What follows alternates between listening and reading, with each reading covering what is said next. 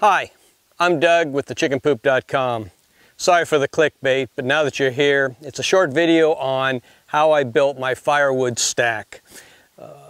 It started off, as you can see, with the common style landscape timbers, couple of cinder blocks, and the problem with it, it kept falling over and was not a good situation. Squirrels would get on it, it would fall over, and I was worried about the dog. But after doing some research, I came across this European style of stacking firewood. And as you can see, it's about 7-8 feet tall, very, very strong, and very easy to build.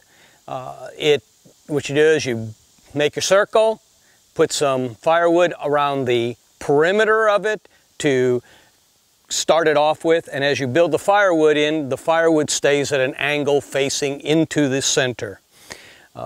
As you build it, you take any of your scrap firewood, wood that's not of a good shape, toss it into the middle, kindling, whatever you want, to kind of give it an internal support.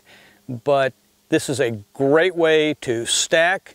It looks good, and as tall as it is, you would think, well, it's very hard to get the wood. What I did on the back side is I did not stack all the way to 7 feet. I left a cutout so that anybody can reach up there and get firewood and bring it down safely. Thanks for watching. Give us a thumbs up if you enjoyed this video. This is Doug with thechickenpoop.com. Please check us out on the different social media. Thanks again. Bye-bye.